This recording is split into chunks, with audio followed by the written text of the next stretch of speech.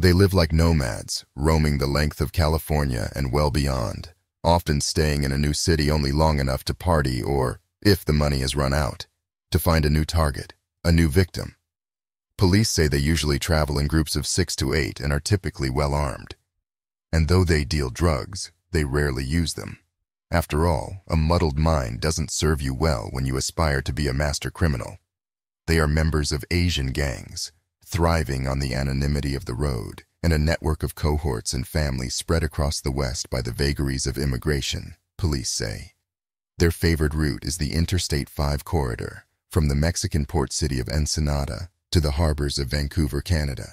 But their true range is unpredictable, authorities say. The mobility of these criminals is the challenge, said Vancouver Police State Bill Chu. They have contacts up and down the coast. They're not coming into town cold, and they're not here on holiday. It's a difficult challenge, certainly.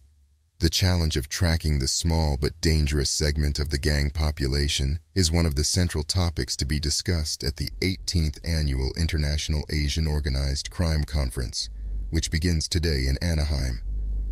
1,000 law enforcement officials from Hong Kong, Japan, Korea, Thailand, Vietnam, and other countries are expected for the conference, which is hosted by Garden Grove Police.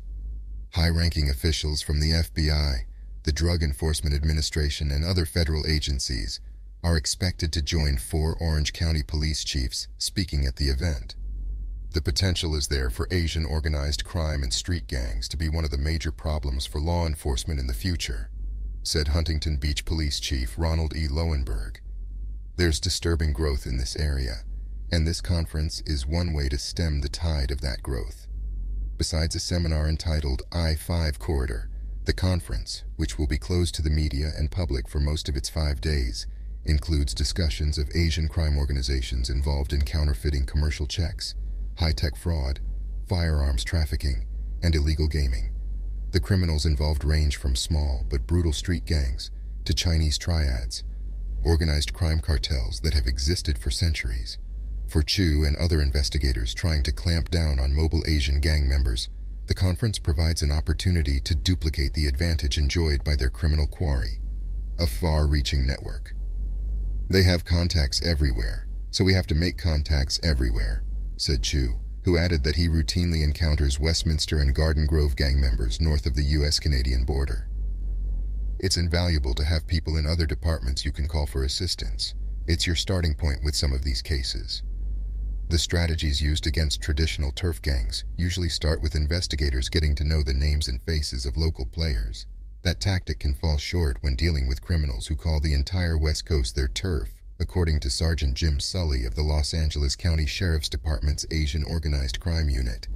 These guys can do a home invasion in LA, heist some computer chips in Irvine, and then pop up again doing a restaurant robbery up north in Seattle or Canada, Sully said. Information exchange and sometimes good fortune are the best ways to track and capture the gang members, Sully said. We look for patterns and we talk to each other, so when they do a similar crime again, when they get greedy or stupid, we can get them.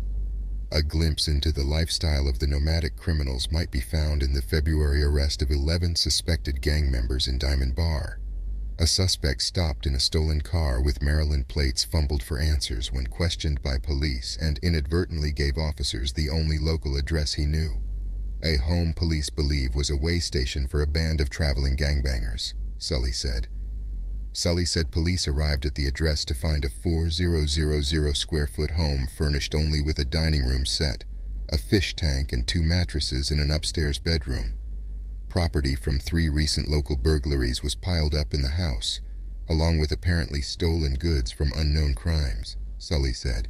A suspected gang member was subletting the home and used it as a flophouse for cohorts passing through town, Sully said. We checked the addresses on the 11 suspected gang members, and one was from Stanton, another from San Jose, Minnesota, Houston, a runaway from Kansas, 2 on parole. Nobody actually lived at this house, but they all had come to town with the name of a guy and a number to call, Sully said. One thing not found in the house was drugs, which don't seem to fit into the lifestyle of profit-minded criminals. Sometimes we'll see methamphetamine, but these guys are into it for the enterprise, Sully said. They want to be a businessman the best way they know how. There are no reliable statistics on the activities of these mobile gang members because their crimes vary greatly and occur in so many jurisdictions, authorities said. Investigators agree that the traveling Asian gang phenomena began in the early 1980s and has grown substantially in the past 5 years. The groups often set out on trips with no notice, no set destination, no luggage, not even a toothbrush, Chu said. Some are on the run for fun, others because they are dodging warrants, police say. Gambling, karaoke clubs, and drinking provide recreation, while crime pays the bills. Many younger gang members are without parental supervision or school ties, drifting on their own.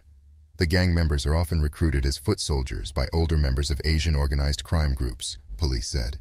These large, often international crime syndicates are a source of money and coveted opportunities for the junior criminals, police said. Police say many of the members have embraced the fashion and symbols of Black and Latino gangs, wearing baggy pants, crafting graffiti to represent their cliques, and flashing gang hand signals. They mix those modern street sensibilities with the ordered criminal enterprises of traditional Asian crime syndicates, investigators say. We have to know their mindset to predict their next move, Sully said. You don't have to want to take them home for dinner, but you do have to understand them and what they do if you want to be successful. Visiting gang members often rely on their local friends to suggest ripe targets for home invasions and burglaries, according to Detective Randy Yen of the Sacramento County Sheriff's Department. They hit town and their buddies here say, "Hey, I know where there's some easy money, an easy hit," Yen said. The locals set it up. We had a recent double murder robbery in Sacramento and the bad guys jetted up to Seattle where they got caught for a jewelry store robbery. Someone up there probably helped them out with that target. An outsider armed with the knowledge of a local can make for a tough criminal to track, police said. The matter becomes more complicated because the roving gang members typically target their own ethnic communities, which are often insular enclaves with an imported tradition of distrusting law enforcement. These are people that keep a lot to themselves, said Chu, who has worked in Vancouver's Asian communities for 17 years. We've come a long way from how it used to be. We have our foot in the door now. People are more likely to report crimes now and to tell us things, but I'm certain there are things we never hear about. Oh man, it ain't time to ride again, is it? Let's ride on it.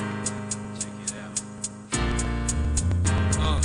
East side, west side, north side, south side. Let them know about the loud pride. It wasn't easy looking in from the outside, but now you know. LAO when the house ride. Rockin' at this party, man, this fool got shanked. They trying to accuse the goof, but I gotta say no thanks. The goof got blamed, or the goof got framed. Got me going insane, can you feel?